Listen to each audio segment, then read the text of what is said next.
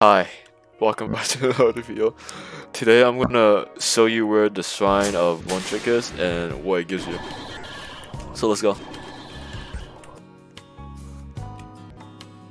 It's not really hard, you just start from the spawn and you start coming here and you go here. You see that? No, see what? Someone just died with Oh, whatever. that's wherever. So if you're wondering why I'm faster than them, it's because I'm in the saddle fashion. Or the bishop fashion, whatever you want to call it.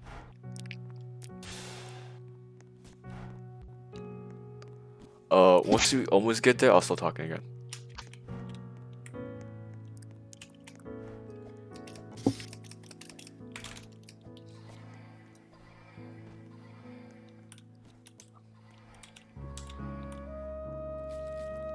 Alright, where's it? That's a bug, I'm assuming. That seems like an exploiter. Oh, yeah. So you gotta do this parkour. It seems really easy or hard. It depends on you and how you want to see it.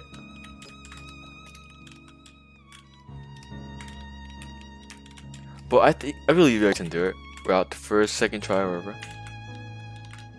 There could be a golem over here. Yeah, there's also gonna be a golem here. It spawns here, but someone already killed it. And you just go here. Do this. Share the lantern. Be careful, do not fall. And you come down here. Oh look, it's SB3, another YouTuber, my best friend. And then you jump here. Okay, don't mind my broken arm.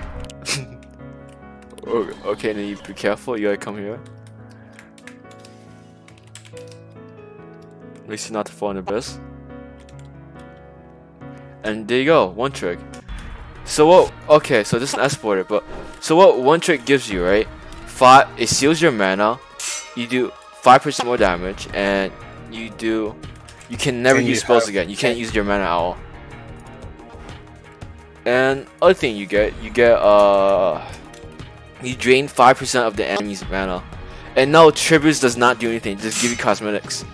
It takes 25k silver tribute to get a fucking crest on your right here in your chest. And bye.